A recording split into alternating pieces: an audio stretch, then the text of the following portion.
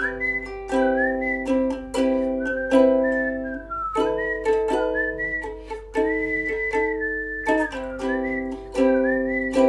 not going to talk about the fact that I'm filming this on my phone because I'm stressed about my camera because it didn't turn on this morning and I can't find the charger, and so it's one of those things where if you avoid it, it's just not real. So today I am doing my, oh, this is a very intimate little cute little, I don't want to say the word position we got going on here, but today we're doing my June faves. And I remember last month when I was doing my May favorites that I was like, oh, I'm really excited to see what my favorites next month will be because I'm away for the whole month. I'm home now, but I'm away for the whole month and I just want to see like what inspires me. And honestly, I knew it because tell me why I had the best ever media of the month, especially for movies and music. Oh, scrumptious.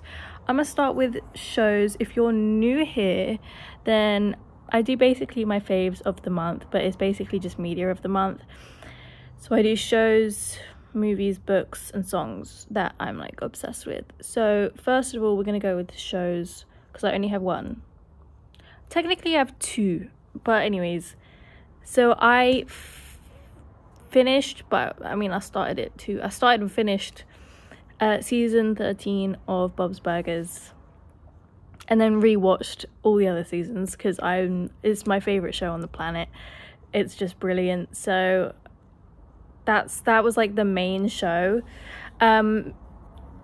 There's also technically a third, and the reason I say technically is because we didn't really watch it, like binge it or like watch it in series like episodes.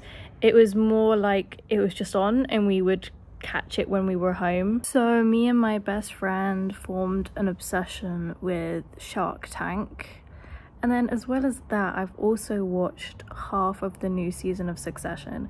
I still need to finish that, but it was really fucking good, so I'm looking forward to finishing it. It's apparently very good. Next, I will go through books. There are two here. She Comes First by Ian Kerner, I think his name is. Ugh, brilliant book. Every single man on this planet needs to read it. It is basically just about female pleasure and the right way to do it, and even reading it made me hot and bothered. And just like you just need to give it to any man that you want to sleep with or you're with. You just need to give it to him. It's fucking brilliant. It's so true. Then The Roommate by Rosie Donan, I think her name is. I keep forgetting their names. This, ironically, I just look like a horn dog right now, but this is about a girl that moves in with a porn star. They kind of like have to move in together. They're in like one of those situations, and it's such a good book. I didn't expect it at all to be good or like to enjoy it the way that I enjoyed it, but I really did love it. It was so fun. I just like that it was written well. They had personality. The story itself was fun. It was new, something I've never read before, so I really liked it. Then I'm gonna go into music. So we have Nothing Matters by The Last Dinner Party, which is my favorite song of all time. I think in my life it is just the most brilliant song ever. Open Up Wide by Dizzy. I've been a fan of Dizzy for a very long time. This is a banger. Ghost Town by First Aid Kit. Again, this is a classic by First Aid Kit, who is my favorite duo. Daylight by David Kushner. I think this has gone viral on TikTok, but it's a very good song. The Man by The Killers. Again, a very well-known big song by a big band. Chrysalis by Empire of the Sun. Empire of the Sun is one of my favorite bands ever. I grew up listening to Empire of the Sun, so this is a big fat slay for me. Love this song. And then I Fucked Your Mum by Sorry Mum. It's so brilliant, and hopefully an interview with Sorry Mum will be coming out soon, so I'm looking forward to that. Finally, on to movies. I'm so proud of myself for this month. I did so well with movies. So first of all, Aftersun, so sad but so good.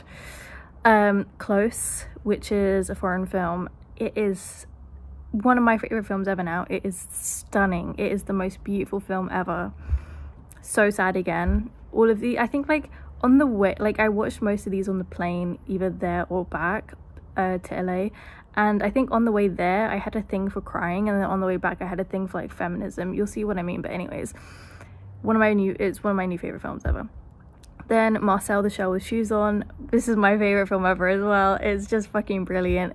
Oh, it put me in such a good mood. It just, my heart just, oh my god, I loved it. Then whilst I was in LA, I watched The Woman King, and that was just a movie about a powerhouse bunch of women, and it was fucking brilliant. Literally nothing else I can say, just so good. Then The Whale, Brendan Fraser, what an actor. It's so good. Then I watched Tar, and I've known this for a very long time, but Cate Blanchett is an actress. That woman, oh my god. Like, she convinced me to hate her, and I love her. So it was such a good film. Also, like, when I saw that it was like 2.5 hours, I was like, can't be fucked. But when you watch it, it really doesn't feel like it's 2.5 hours. Like, and every moment is necessary, if that makes sense. So yeah. Then I watched To Leslie, which had all this like ruckus around it during the Oscars, and I still don't know what that was all about really, but it was so good. It was so good. It was so good. And I loved it.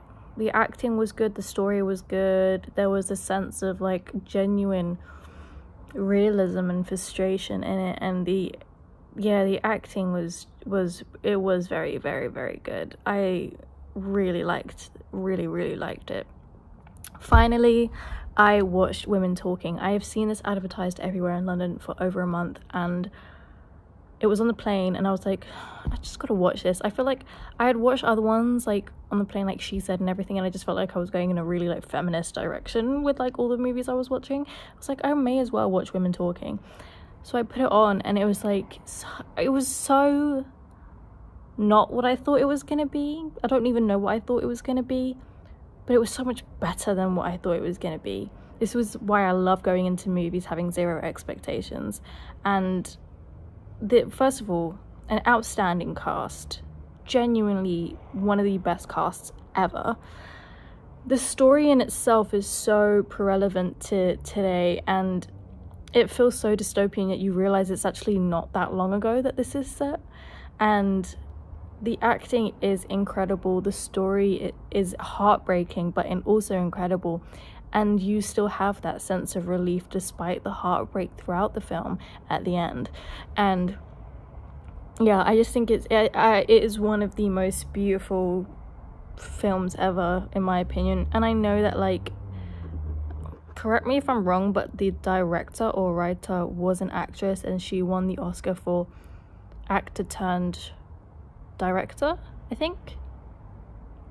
Like, I don't know, something along those lines. But yeah, it was just, the movies I've watched this month have been incredible, and I want to stay on this fucking grind because I've been watching the worst fucking movies all year so far, and from now on I'm only going to be watching good ones.